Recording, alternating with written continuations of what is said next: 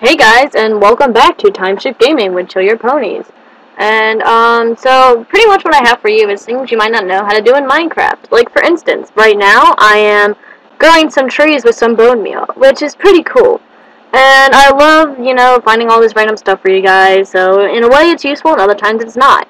So hopefully you will find it enjoying and, maybe interesting, and maybe you can show your friends. You can be like, hey, I found this really cool stuff, and they'll be all jealous of you because like, whoa, you're so cool, like, how did you do that? Like, yes, they'll be jealous of you.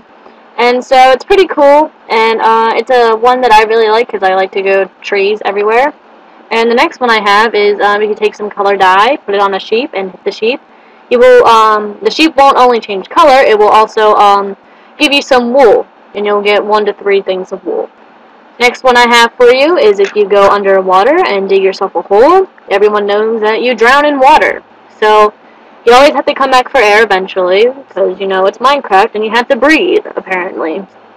So you go back up and you go back and breathe. But there's a way you can fix that. If you go back in your hole and you get some ladders, all you have to do then is put the ladder above you and it creates a little air pocket for you so you can breathe and explore underwater. But don't be like me and try to be, cool and go underwater and try to drown yourself again. That is not a good thing.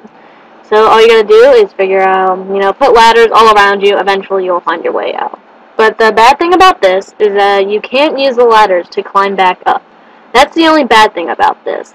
But the cool thing is that you're underwater, and so that's pretty cool. You can breathe underwater, which usually doesn't happen often.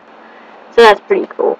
The next one that I have for you is that you can stack up fences, which, pretty useless, unless, you want to make something out of fences. Which I don't know why, but if you want to make things out of fences, you go right ahead.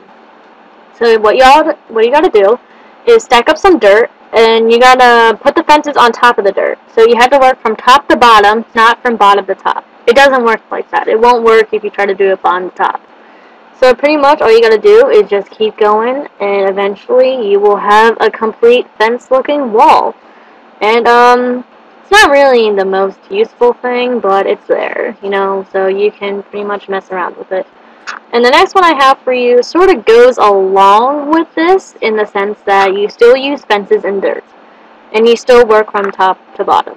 And this one, what you get to do is you get to actually stack up the poles of the fences. So it's not just the fence you're using the poles as well.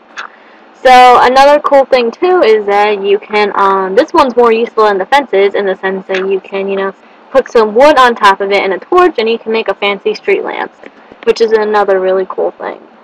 The last thing I have for you is you get some flint and steel and you put it on a little pig, like I'm trying to do over here, if the pig would stop moving for a little bit, is, try to burn the pig.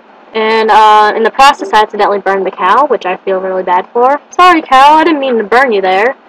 But anywho, you go and put the fire out, you go look at the pig, and it creates a pork chop, and it's cooked, so it's not a raw one. So, thank you for watching, and I will have more videos for you eventually. Peace out.